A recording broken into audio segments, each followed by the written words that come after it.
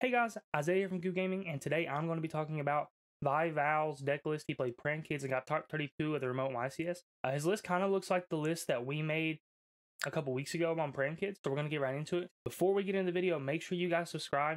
We're almost at 500, and once we hit 1,000, we're going to do a massive giveaway, and you definitely want to be a part of it.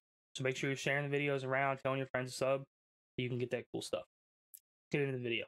Alright, so jumping right into the video, he's playing all the Prank Kids, playing 15, all 3, 3, 3, 3, 3. He just wants to maximize seeing at least one of them in his hand. A lot of people are cutting back on Roxy's, only playing one, some people playing two because they're playing the Brave stuff. But I think he just really wants to make sure he sees at least one of them in his hand. It doesn't matter so much if you open more than one, but I just think he really wants to see at least one of them in his hand.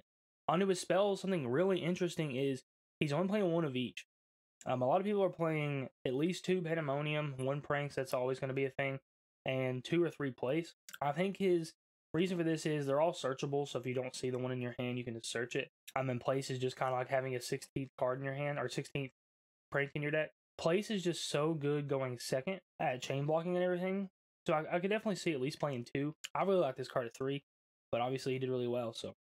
The 1 Pandemonium kind of confuses me because if he's not even siding the second one. So, like, if you do get the Pandemonium and you have to use it because, like, they asked you or something, then you just don't have it for your Butler play. And then if, like, they Cosmic it in the standby phase, which a lot of people are doing right now, then you don't have it. Like, you don't have Pandemonium. So how do you make your fusions? I mean, I guess you can link climb an access code, but, like, I think this card definitely needs to be played at 2. Moving on to his hand traps, which I can definitely see why he did really well.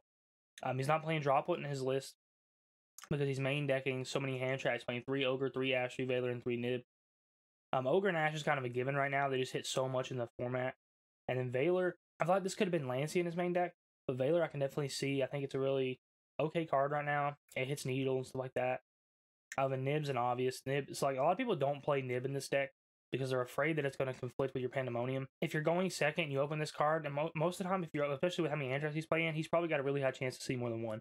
So he's probably going to kill them, because he can just Nib and Ogre them or Nib and Ash them and stop their plays, and then he can just make the big prank board, kill you, or get you close to death through it. Moving on to his Brave Engine or Adventure Engine, he's playing the normal 3 Water Check, 3 Right, 1 Draco Back, 1 Faithful, and 1 Griffin Rider.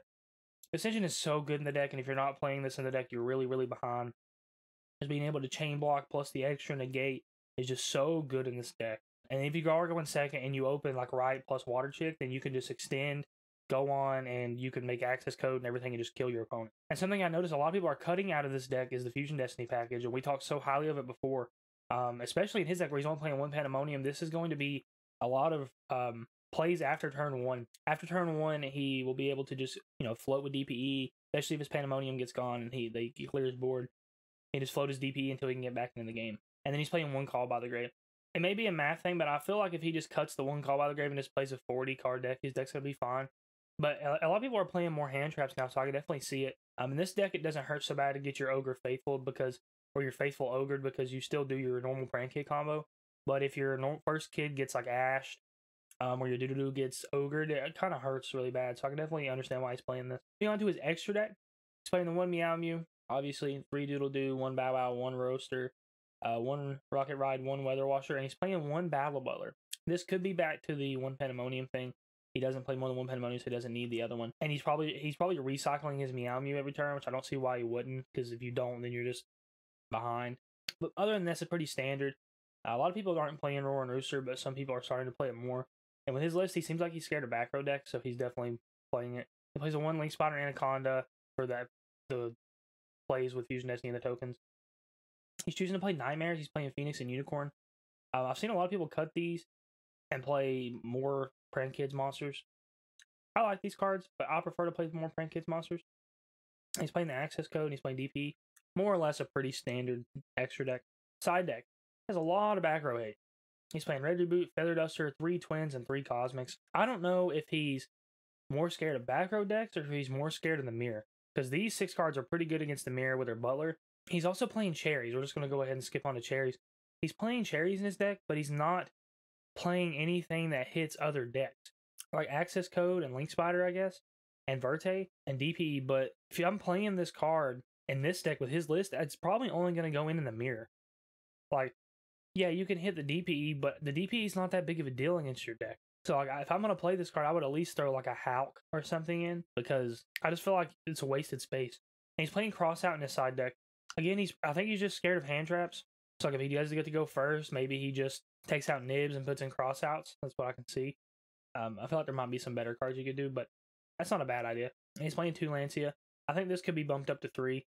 I could see cutting one of these and playing 3 Lancia. But yeah, guys, that's his deck profile. He did really, really well this weekend, finishing in top cut. I like the list a lot. There's a few changes I would make, but I think he did really well with it.